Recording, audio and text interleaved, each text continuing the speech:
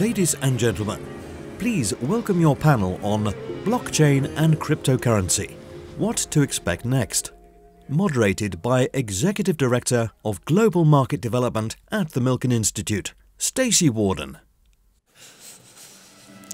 I know I'm here.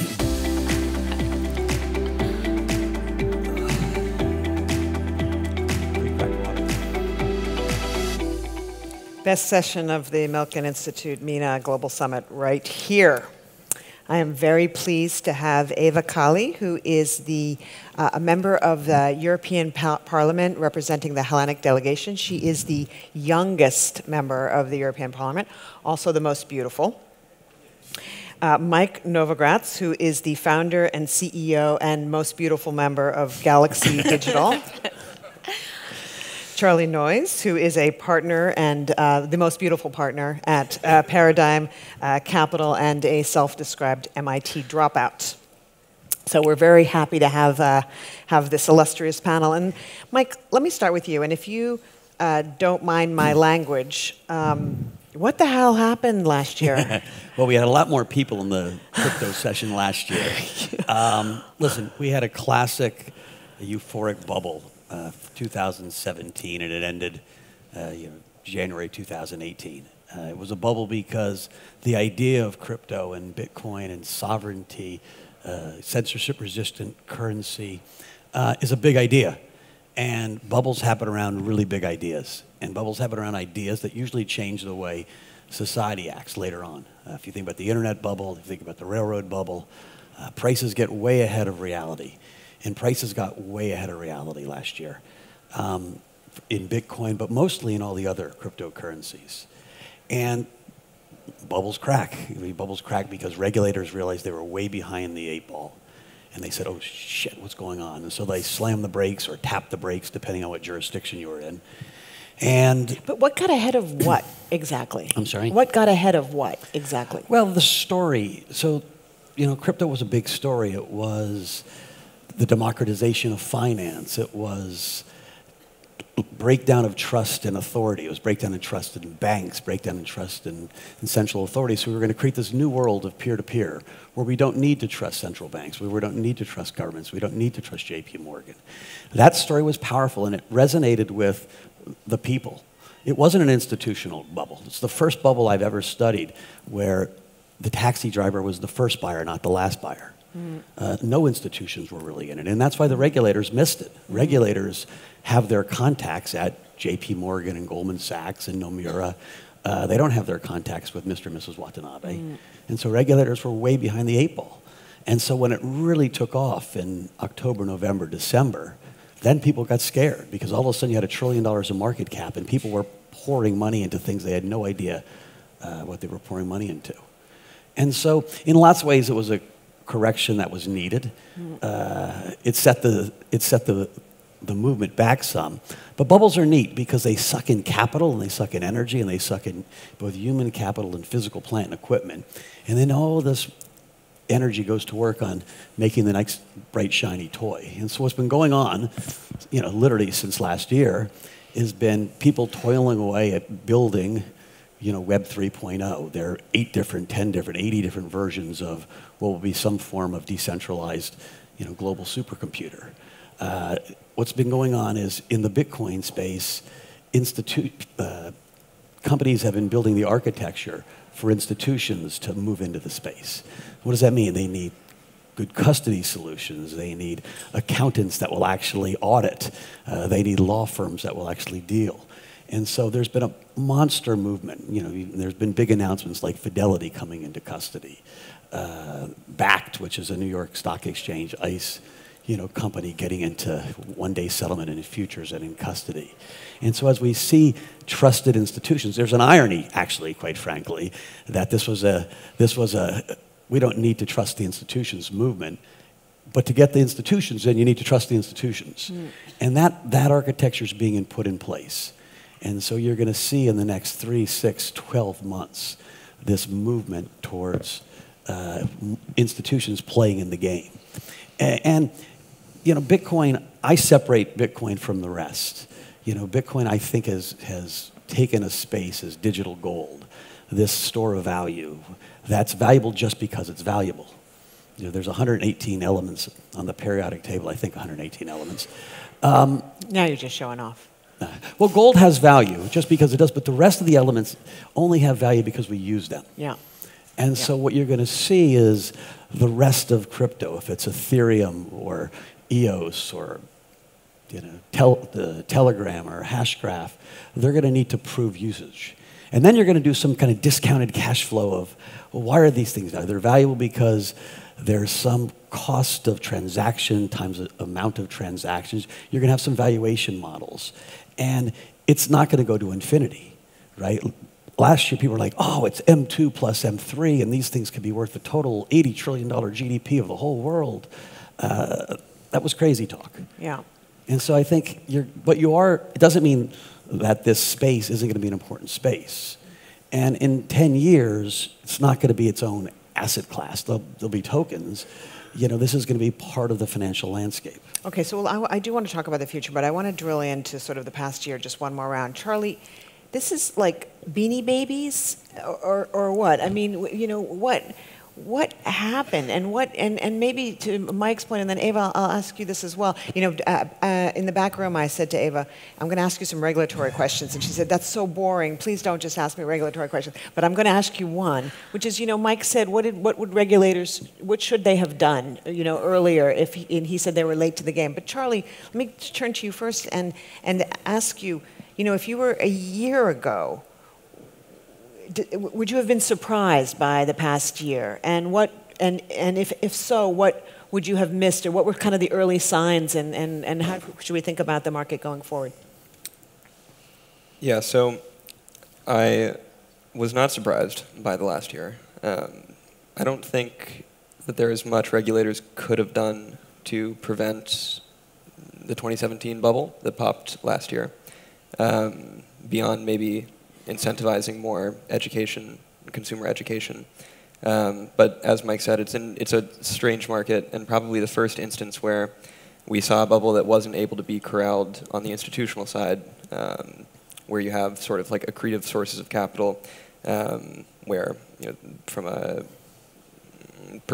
notional value in the market, you can kind of go target more easily than, you know, 100 million consumers that are distributed globally and are relatively more egalitarian, evenly distributed. It's just a very hard problem. And I don't think that anyone in the space itself could necessarily have even educated people, because it's still very early. But the reason that it happened, or my personal belief in the reason that it happened, is it's very, very hard to price these assets today. It's very, very hard to price Bitcoin. It's very, very hard to make an argument around what is like a valid way of considering Bitcoin's value. And I think the speculative mania was largely a result of people considering that there was lower uncertainty on Bitcoin's sort of expected return or expected outcome than there actually was. And to some extent, that was probably true. There's more eyeballs and more capital in the space today than there was before the bubble. But it got far ahead of sort of this notion of uncertainty. And so I mostly do early stage venture at Paradigm. And there's this notion in venture of you don't really consider in any given Series Seed or Series A round like risk and return. You consider expectancy on outcomes and uncertainty over them. So the reason that you would consider the TAM of transportation for Uber at its Series A before product market fit is because it's essentially impossible to attach any like real notion of expected risk and return. Something that can go up 10,000x is like fundamentally much different than an asset that has essentially linear or non-convex expectation. So in Bitcoin's case, the argument here for why the bubble happened, why it made sense that it happened, and why it doesn't really matter ultimately, is to the extent that you believe that it has sufficiently large outcome potential or sufficiently high return potential, it's really like a matter of moving decimals on what it should be worth today or what price you would be willing to underwrite today. And I think if, on a day-to-day basis, like, would you be willing to underwrite an investment in Bitcoin at 3,500 versus 6,000 is essentially an impossible question to answer and not one that's really worth spending time answering. The venture analogy, again, would be that in a Series A round for a company that you have conviction in, like a 20% valuation premium is not something that any serious VC would ever, allow to change their opinion. So, Eva, I think I heard that, it doesn't really matter, and regulators couldn't have done anything, and then Mike even said, well, it was the bubbles are good, and, it allows all this effort to happen. But at the same time, I read about this guy in Norway that you have objection to that. Well, bubbles are good if you ride them up and sell them at the high. They're not good if you buy them at the high and sell them at the low. There was a lot of people that lost a lot of money. Yeah. And, regulators' jobs are to protect the little guy. Yeah. It's not to protect the rich guys. Yeah, right. So I was just going to say about this guy in Norway that, he sold everything to buy Bitcoin, and now he and his family are homeless. I mean, he's a knucklehead, obviously, but, where were the regulators, and what would you have done differently if you were? Okay, let me just say that it started as a solution to what central banks couldn't achieve to protect our deposits, and people felt it was an anti-systemic movement, that it could help them be independent, and it was really exciting. So there were people, two guys, too young to have a bank account, that they had a crazy idea, they had a cool name, a blockchain name, everything. If you put blockchain, it's becoming cool actually, even now. So they put it here on the internet, and they managed to get 15 million euros. And they were panicking. They went to this law firm, friends of mine, and they were asking, so are we in trouble? What can we do? So they raised this amount of money, and they didn't know what to do with it.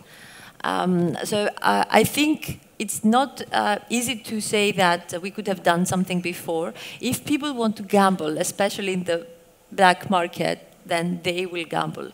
What we have to do is to educate legislators first. They have to understand the technology, and they have to protect consumers, to give them clear definitions, to give legal certainty to the market so that it can work, and to realize the value of blockchain.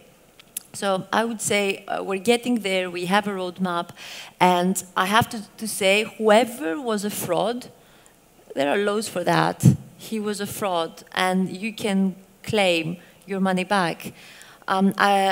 Still, it was not very clear if whoever said they are blockchain or they have a jurisdiction that is in Europe and we can do something about it. It was not clear in the beginning. We could not achieve that. But we're trying to get there. It's an innovative solution that it has no barriers. It's global. You cannot stop it. You cannot limit it. I would say that we're getting there now to understand the barriers it has and to make sure that people will know the risks to take. And maybe to separate also the value of the blockchain itself and the ICOs. So everybody that had an idea, they could use it as a crowdfunding platform to get cash and to manage to give equity or nothing and get their idea going. So there are some ideas that they were presented last year, and we still don't know it. But if there is a solid team and a good idea behind that, it could work, but it would take time. So one thing I could say is that legal certainty and the price volatility was really connected. But at the same time, there was not much we could do if people wanted to gamble into crazy ideas because they felt this anti-systemic movement had arisen and they should have been part of it. Some disagreement in that, listen, if you look at just what the SEC in the US, I won't talk about Europe, but if you look at what the SEC in the US did, they were slow. They could have told people, they were kind of giving slow hints, maybe this. But they said everything is a security, so basically they could even kill the technology. They weren't really clear. And listen, by the end of the year, they were very clear, and all of a sudden, all the ICOs stopped because people were like, okay, now the rules are clear. Early in, they weren't clear. We're not sure if it's a security or not. They were behind the eight ball. Because not everything is a security. I got Well, it. the irony So is they that they had probably to- should have looked more like securities. Yes, and, Right. and quite frankly, almost of the ICO fundraising was done as a security. They might have turned into something that wasn't a security later as the ecosystem got decentralized, but almost all ICOs were originally securities, and then maybe they became decentralized. And so the SEC got a framework around it. They've said Bitcoin is certainly not a security, and they even said Ethereum probably started a security, but we're not going to call it a security anymore. It's decentralized enough. And now that seems to be the test. Is it decentralized enough that it's not a security? But the SEC was a little slow in that. And a lot of the fraud and a lot of the pain came in these ICOs, because people felt like they missed Bitcoin, so they got to get the next one. Yeah, I mean, former CEO of Mozilla, he raised $35 million in 30 seconds with an ICO. I mean, with Brave, right? So, I mean, so Charlie, I will let you say whatever you... But it's a great tool besides that. It's a great tool because you can raise money for an amazing idea when you cannot get funded by banks, you cannot get loans. And, but the question is, if the venture world isn't going to fund you, and banks aren't going to fund you, should people that don't know anything fund well, in you? Europe, it's not easy in any case, so I think it's an excellent tool. It depends who uses it. If it solves a problem, and if people want to believe in an idea, why not? I mean, I'm not sure everybody's bankable, so it's not just people that can have access to the banks. There are people that they don't. Charlie, if you're too polite, you're never going to get in, man. You gotta just. I'm just waiting for my point to be made by this discussion. Like the correct advice from regulators is that consumers should not have put money into this stuff. I mean, that's just clear. In fact, the number of examples of like where there will be a positive outcome on ICOs broadly is incredibly de minimis. Like I would bet I could count them on one hand out of hundreds. So it's sort of like regardless of whether these things are securities or not, whether or not like the fact that we're not sure how to characterize them, and that we're still arguing over the legalese of whether or not these were unregistered security offerings doesn't really matter. Like, no one understands, or broadly, no one really understands what was being sold, how to value these things, what an investment looks like, whether you're underwriting a pre-product market fit, Series seed venture startup, or if these things are able to have a market cap of $300 million on day one, like just on its face, that doesn't make any sense. So I guess I trust the venture market to figure out how these early stage things should be funded. And I think the correct advice at this point is it doesn't really matter whether or not under existing securities laws, like we can directly characterize these tokens. Like the correct advice either way is that consumers should not be playing in a market that the most sophisticated investors would self-admittedly say we don't fully understand yet, or we barely understand. What happened, right, so if you think about all of these cryptos, they were ecosystems. So Bitcoin creates this community. You talk about community builders all the time, 2017. Can you build a community? Well, so we're going to build a community of a decentralized version of Uber. That means we're going to get drivers and riders and create a peer-to-peer system.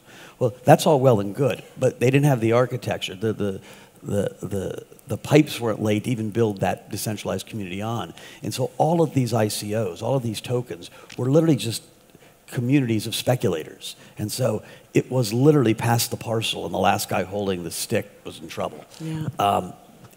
If you think about multi-level marketing schemes, right? Amway, at least Amway has a product. It might be a great product. At the bottom, they have a product. So, in time, there will be these decentralized systems that work. The communities will be built, but they're going to get built around actually doing something. And last year, and even continuing, most of the community was just a speculative one. People calling friends, hey, this is a hot project. And a lot of it happened in Asia. The Asian, I lived in Hong Kong for a long time. People in China and love to gamble. It's just you look at gambling levels in Macau versus Las Vegas even, and this became a new casino. It became a casino in Japan, and it became a casino in Korea. And so 3 big Asian cultures, countries, where there was huge volumes, again, mostly based on this idea of speculation.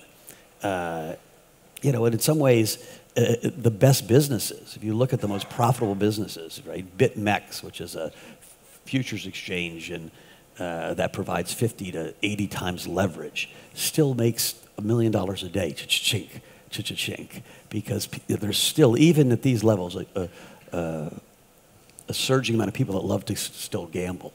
But the real work, you know, the kind of revolution that will change finance is happening. It's just going to happen slower, and it's going to be broadly, you know, a fintech business.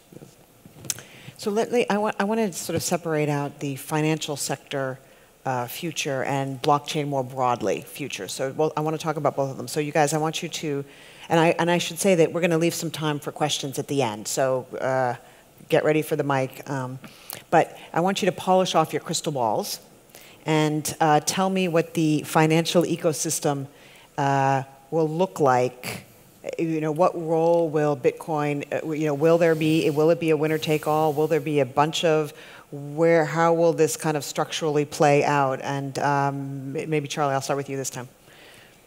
Yeah, so again, personal opinion in the sense that as a firm, we strongly value contrarianism, and I think, again, we actually don't really understand, or there's not broad consensus on how to characterize any of this stuff. Certainly not value it. But do they let you on investor roadshows, your partners? Because you're Fair question. Yes, and I guess I wonder if people would really prefer to hear a false sense of security. I think out of the space so far, they do. Trust me. I think that we've completed the largest fundraise in the space so far with probably the most institutional group of LPs. And this is, I think, the most sober version of the pitch, or the one that makes the most sense today. Yeah, we don't really know what any of this stuff is. My best guess is that Bitcoin's an attempt to be sovereign commodity money, that Ether is also an attempt to be sovereign commodity money, and couple interesting tokens look like equity. Some people are issuing debt, but we don't understand the stuff well enough to characterize it yet. What's your most, so that's kind of your most maybe likely conservative. What's your most out there kind of like potential scenario? So the out there view, and this is probably way too niche, but the bull case would be that what we are enabling on these platforms is a really novel form of coordination. You could view Bitcoin as potentially the simplest, but also maybe the most profound in coordination on sort of a new store of value, or a credible new store of value. It's, you know, gold hasn't really had many serious competitors in a while. But beyond that, some of the things you're seeing developed on top of Ethereum look a lot like computational coordination problems. So I guess the example I would use is in many marketplace ecosystems, things like Uber, Airbnb, etc., you see something very similar as to what's happening on Ethereum and other similar platforms. But the difference being that because they're programmable, the specificity with which you can coordinate people is far greater.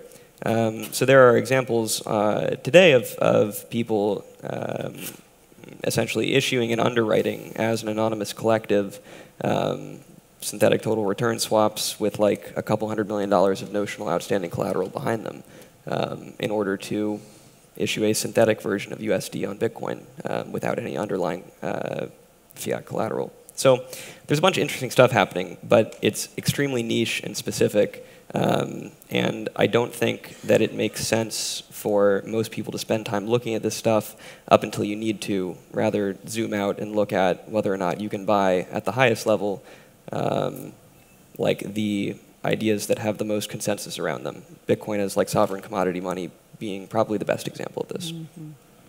Eva, what's your crystal ball say? I want just to say that in Europe we have a study that said from OECD there are 130 billion of hidden fees for our transactions, which means there is a lot of space to improve that using this technology. It's a technology, okay?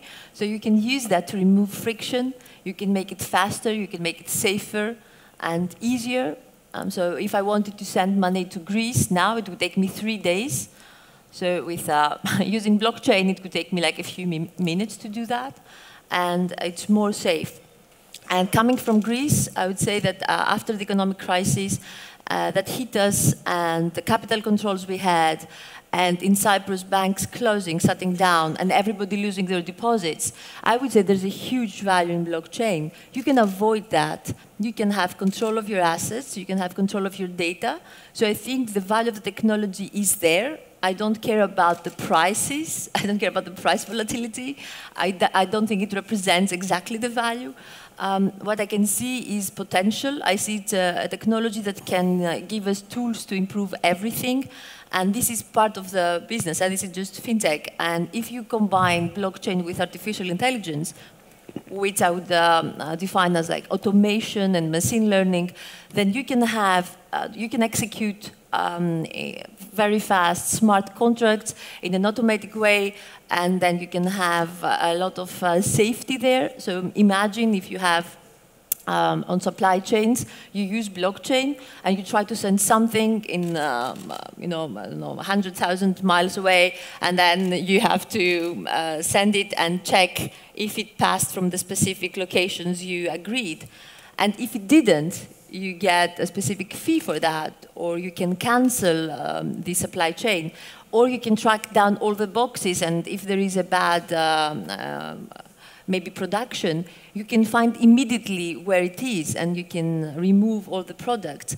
I would say there is huge potential there. It removes friction. It can use automation and achieve great ideas and examples to produce new kind of value. And on behalf of the European Union, because I was struggling to explain it, to understand it first, and then to explain it to my colleagues, I would say we're very supportive of this technology, open-minded, and we don't want to use securities or something. We don't want to use the old definitions. We want to be creative, like the shared economy. You cannot fit it in old boxes. You have to wait and see how it develops. So there's going to be a new independent organization coming from the institutions that will monitor the technology, and we'll try to clear a bit this, the noise around the ICOs and give some verifications and make sure that people will know when and how they can invest and what they can support, and some definitions on that. So I see we're building, you know, on this technology and around that. Plus, we are just now drafting the budgets for the next 7 years, and we have 9 billion to create a digital economy in Europe. And part of the 6 sectors we have, it's blockchain. So you can get funding, financing. We give 700 million for pilots to test blockchain and how it can give us solutions. It's a useful application to avoid duplication of certificates or identity. So we could use that in Europe, actually. Yeah. So when we say blockchain, it has to be able to solve something. There has to be a problem. It's not about everything. Yeah. So Mike, you invest across the ecosystem. Where do you see things? Yeah, so listen, one of the problems is just even with the topic, cryptocurrency and blockchain is a broad topic. So I'm going to try to split it up into like 3 buckets. That sounds good. So Bitcoin really, what's so unique about it, I mean, if you think about it, it's a miracle that, 10.5 years ago, some man or woman, came up with this idea and coded it and sent it out into the world, and now it's an $80 billion store of value. Gold is 3,000 years. Gold's 8 trillion. And so we're about 100 times off. And so, but Bitcoin really is sovereignty, and it's the first kind of sovereign, non-government-owned sovereign money ever. And that's a threat to lots of places.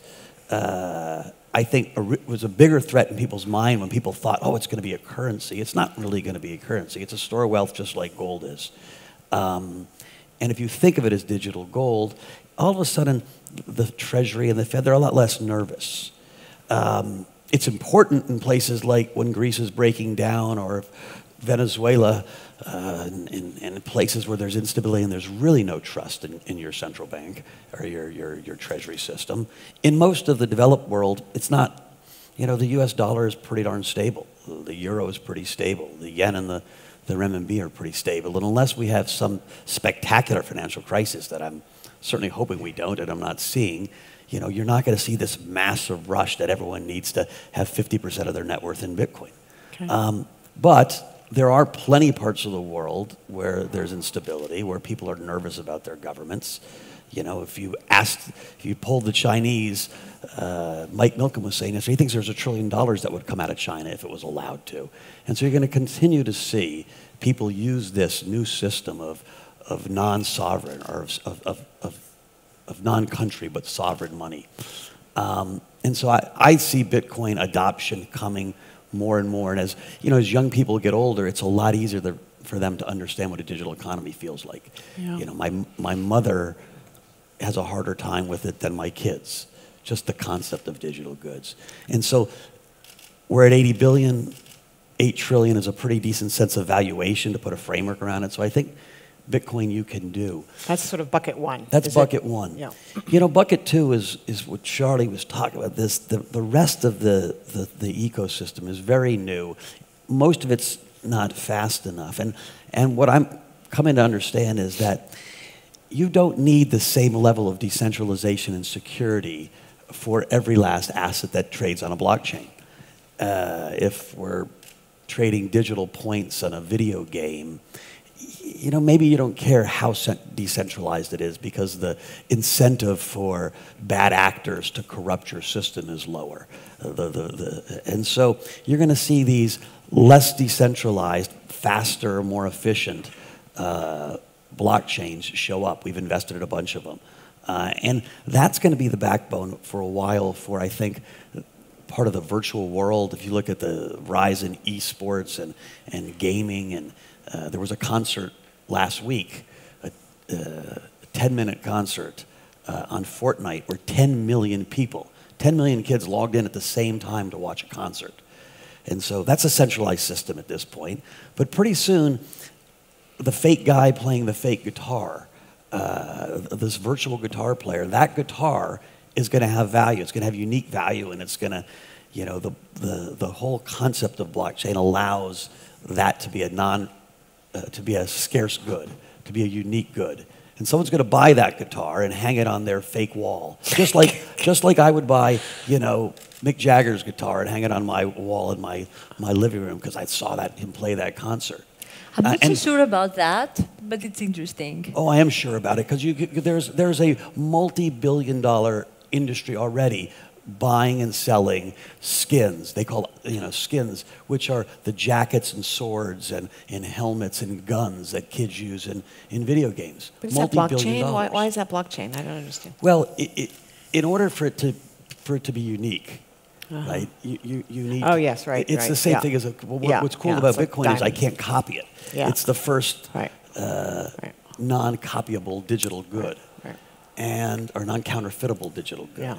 And so that opens up a whole new world. And as we kind of hurtle into this world where reality and virtual reality kind of cross, a lot of that architecture is going to be blockchain based. Okay, the truth is there is art, digital art now that's happening, and you can have the copyrights on blockchain, and then somebody feels they actually own something, and it's very special.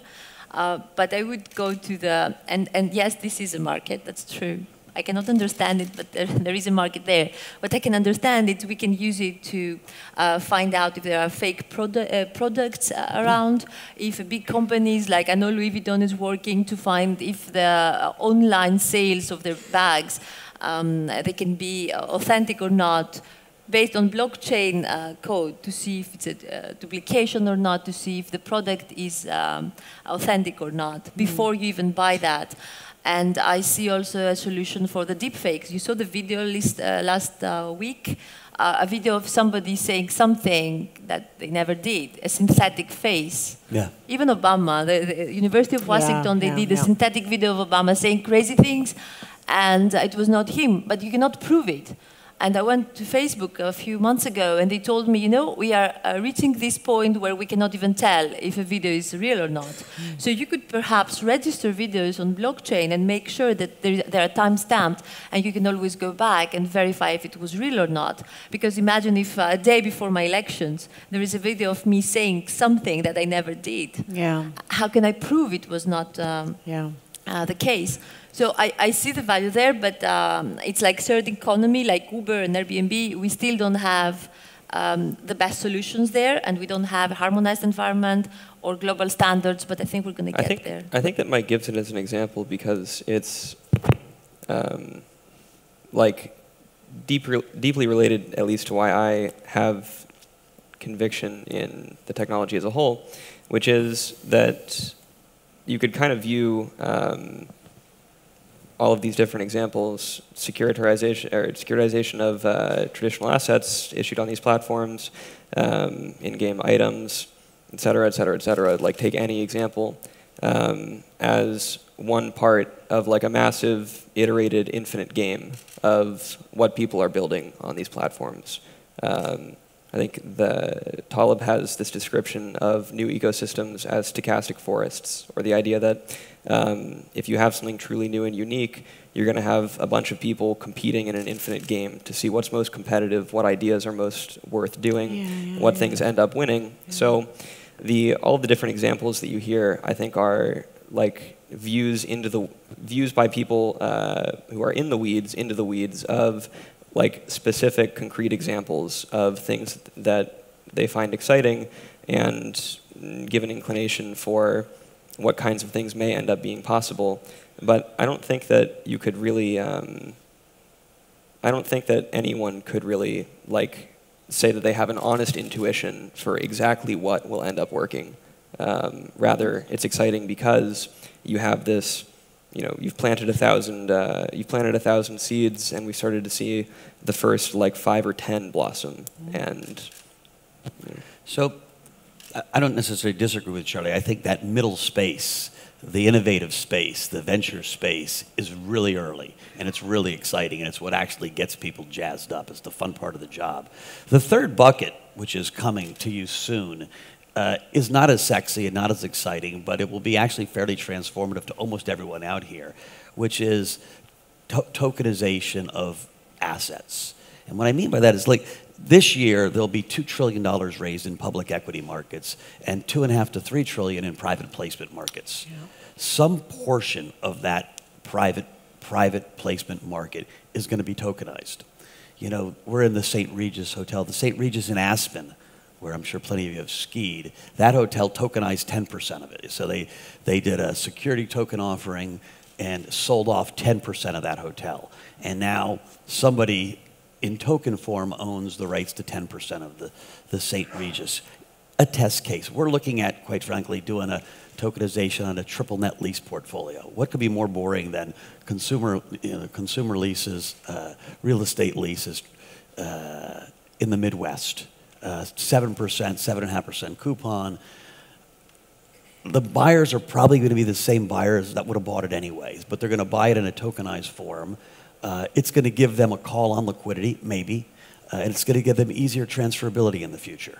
Mm-hmm. And so those are small additions. And in essence, it's taking old products and putting a new wrapper on them. Yep. And so that security token offering business, in the US at least, is going to be only to qualified buyers. In Europe, you can, through Malta, as long as the KYC and AML, as long as you know your customer, you can actually distribute that through retail. I think in the long run, the democratization of finance comes, and certainly in the US, I think the mindset is, once there's some sobriety around the process, once there are trusted actors who are curating and selling off that product, my guess is the SEC will roll back and allow retail to participate in plenty of this private placement market that they never were allowed to. I mean, we let people go to a casino and gamble to their heart's content or buy lottery tickets, but we don't let them invest in hedge funds. Yeah. And that, I think, philosophically will change. I think the regulators slowed it down because there was a mania going on, Yeah. and now they're waiting to see the architecture and the sobriety built into it. But that's the future that's coming much sooner than you think. Okay, speaking of retail, I'll turn to the audience. If there are any burning questions, please stand up and wait for the mic. And I will remind you in advance that a question has a question mark at the end of it. It is not a lecture. She's tough. Fahid Sharikh from Tech Invest. Thank you all. This was very informative. I know you all personally, and I would like to ask a question to Eva, the regulator. And I understand, Mike, what you said about the value of Bitcoin being uncopyable or some sort of cryptography that keeps it unique. But what is the intrinsic value of a Bitcoin? That's a question. Okay, great. Let's just grab a handful of them and they can answer them in a.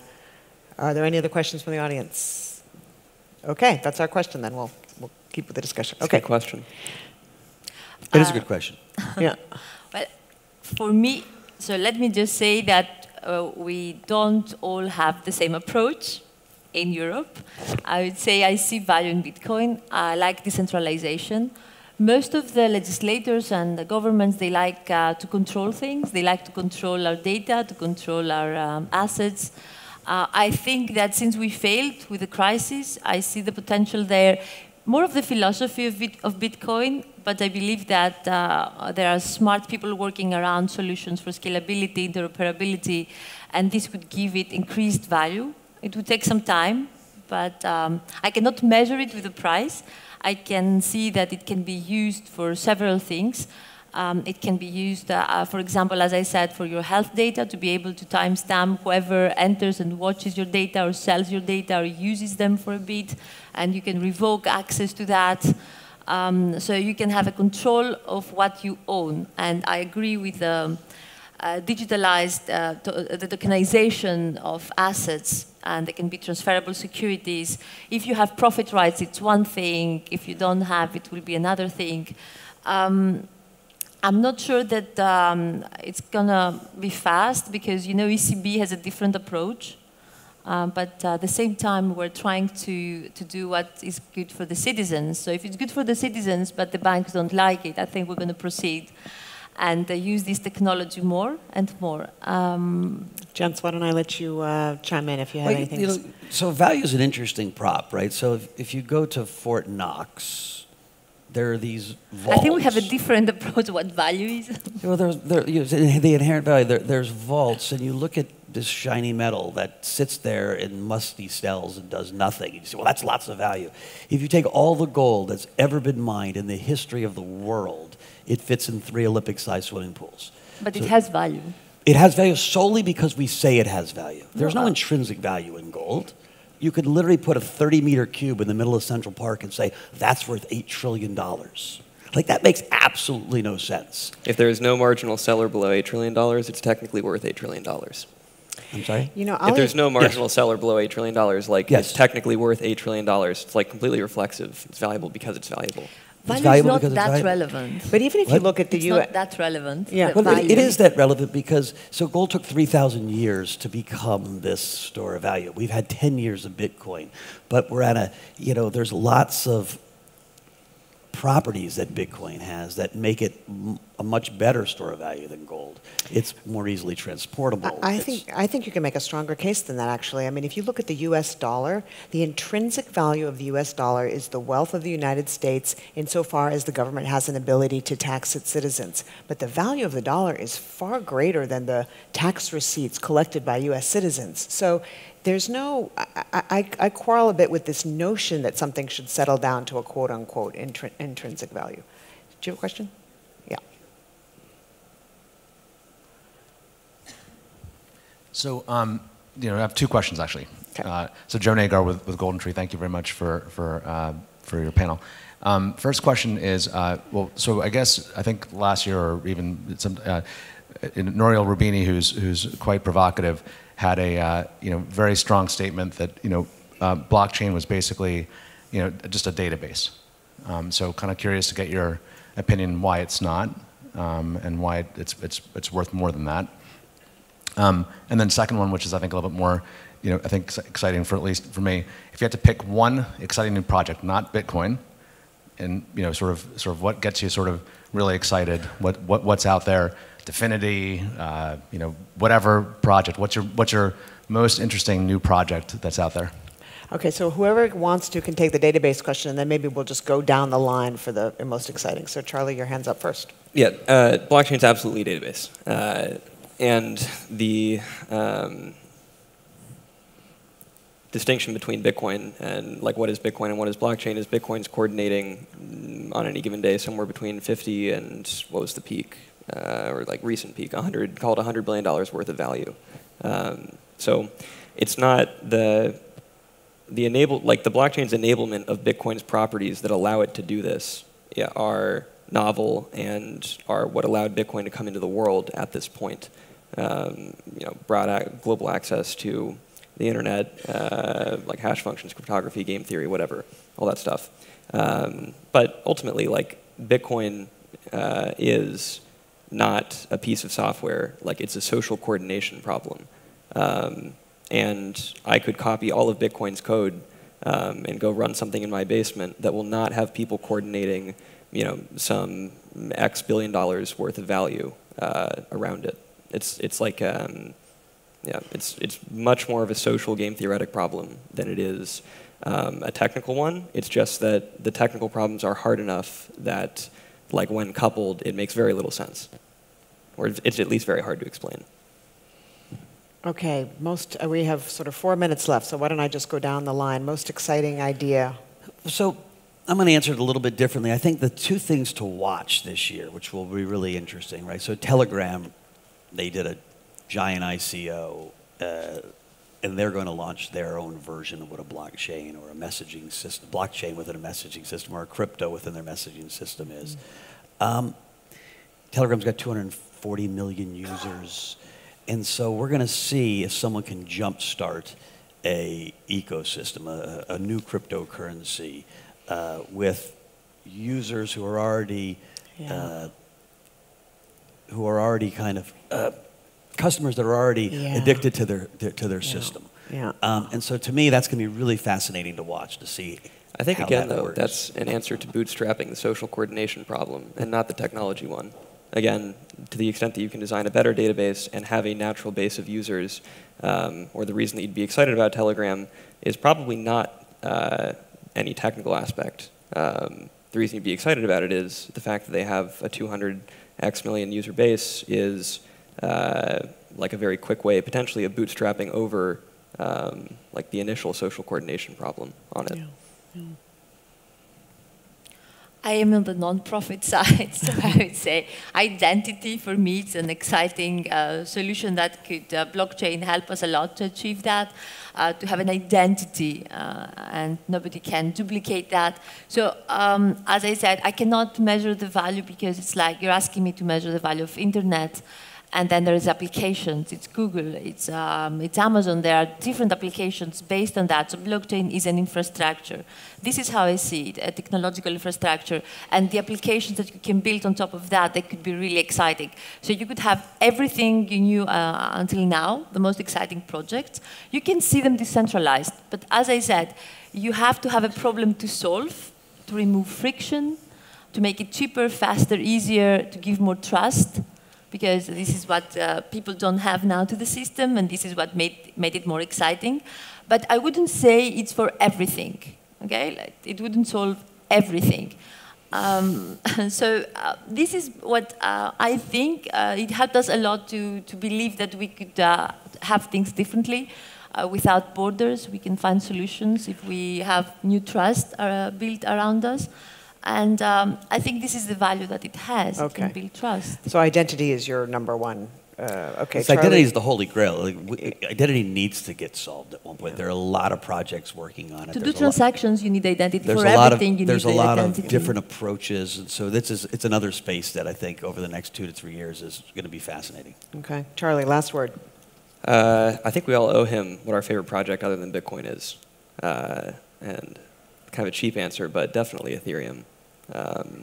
That's a totally cheap answer. I will summarize all of the very disparate views expressed today, or my excitement for them, with to Mike's point around real estate asset issuance, digital goods, and why stores of value have to exist in the world.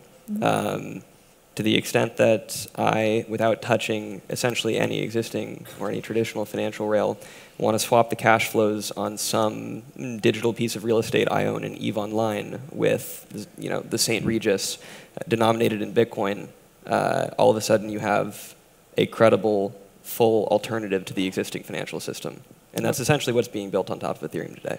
Okay, credible full alternative to the, nope, credible full alternative to the existing financial system is how we're going to end. Thank you very much. Thank you.